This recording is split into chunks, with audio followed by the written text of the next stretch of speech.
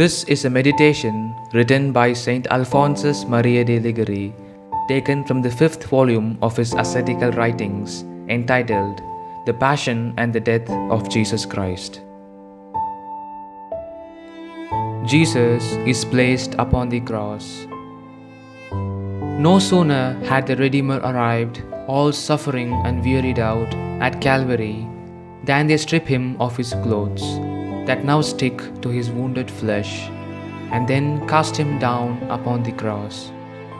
Jesus stretches forth his holy hands, and at the same time offers up the sacrifice of his life to the eternal Father, and prays of him to accept it for the salvation of mankind. In the next place, the executioners savagely lay hold of the nails and hammers, and nailing his hands and his feet, they fasten him to the cross. O ye sacred hands, which by a mere touch have so often healed the sick, wherefore are they now nailing you upon this cross?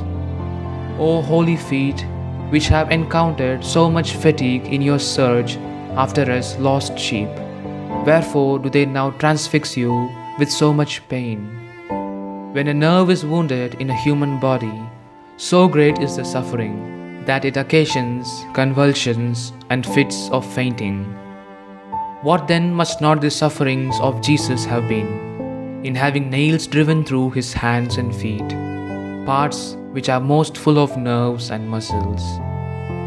O my sweet Saviour, so much did the desire of seeing me saved and of gaining my love cost thee, and I have so often ungratefully despised thy love for nothing.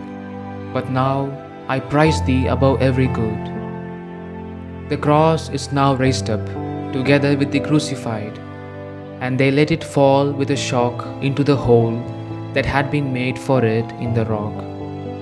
It is then made firm by means of stones and pieces of wood, and Jesus remains hanging upon the cross, to leave his life thereon. The afflicted Saviour, now about to die upon that bed of pain, and finding himself in such desolation and misery, seeks someone to console him, but finds none. Surely, my Lord, those men will at least compassionate thee now that thou art dying. But no, I hear some outraging thee, some ridiculing thee, and others blaspheming thee, saying to thee, Come down from the cross, if thou art the Son of God. He saved others, and now he cannot save himself. Alas, you barbarians, he is now about to die, according as you desire. At least torment him not with your revilings.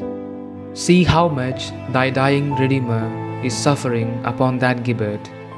Each member suffers its own pain, and the one cannot come to the help of the other.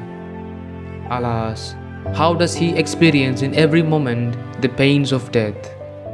Well, it may be said that in those 3 hours during which Jesus was suffering his agony upon the cross, he suffered as many deaths as were the moments that he remained there.